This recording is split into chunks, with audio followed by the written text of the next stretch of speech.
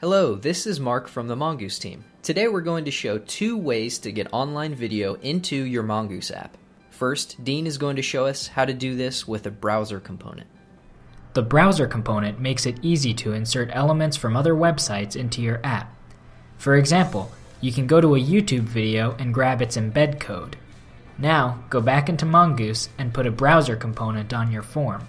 The binding type is browser. Click the ellipsis next to binding and paste the embed code into the file name field.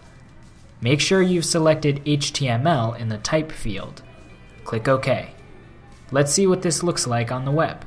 This method works great and is really fast and easy. But what if we want to create a user component that sits in the toolbox so that our users can just drag that component onto any form? Yao's going to show us how to do this next. Here is a demo of the end result. To create a user component, go to Systems, Edit, all the way down, Web User Control Assets, click on New, and in Content Type, click Application User Component. In File, name it something appropriate. This will be the name of the directory that your user component will be contained in. Give it a slash and give it the name of the actual user component, YouTube Player. The name of the user component should match the name you gave it on top, YouTube Player. The source field will reference the JavaScript file used to render the video player. Let's give it the name player.js. Check the Show In toolbox. Choose an image for the icon. And give it a label name. This is all we will need for now. Let's click OK. OK. Save and clear the cache. Mongoose will prompt you that you have unsaved changes. Let's save them. And clear the cache again. You can see now that after saving our changes, the YouTube Player demo user component has appeared in our toolbox. But we're not done yet. Let's go back into the Web User Control Assets. And as you can see, YouTube Player demo has contained within it the YouTube Player user component. Let's click on Edit. To the right, you'll see a whole bunch of files you can reference as required. All user components use this Soho xi Soho util JavaScript file, so be sure to require it. Let's also require some jQuery files that we'll be using later on. Now let's create the player.js file that will be used to render the YouTube player. Let's go to New, call it player.js,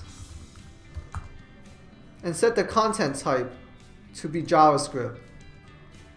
Let's replace this with the user component template code. In the template, be sure the name in these 2 cases matches the name of your user component. We're on our last sprint. Now let's define the prototype of our user component.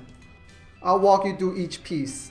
GetHTML is a function that returns the iframe that renders the YouTube player component. Here you can set attributes such as width and height. The onFormReady function uses jQuery to set the source attribute of the iframe player to the variable bound to the player. This.context.userComp.start value gives us access to the variable bound to the user component. So here's the user experience from now on since we've created a user component in the toolbox. First, we just drag on the user component, click the ellipsis in the binding field, bind this user component to our YouTube variable that we created, and set the initial value to the last piece of the video's URL, and we're done. Let's take a look at this in the web. There we go.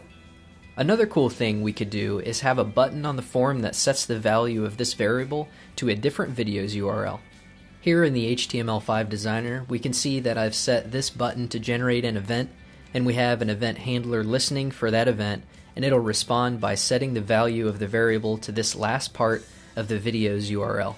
I've done the same thing and linked up another video with this button. Now clicking the buttons will switch between these videos. Setting up these user components only takes a few minutes, and once they're in the toolbox, you can easily just drag them onto any Mongoose form. We'd like to invite you to join the discussion on Twitter and LinkedIn. We really enjoy talking with the community and seeing what you guys want to learn next. Be sure to check out our last video, which goes over some of the enhancements in Mongoose 903. On behalf of the Mongoose team, this is Mark. Thanks for watching. We'll see you in the next one.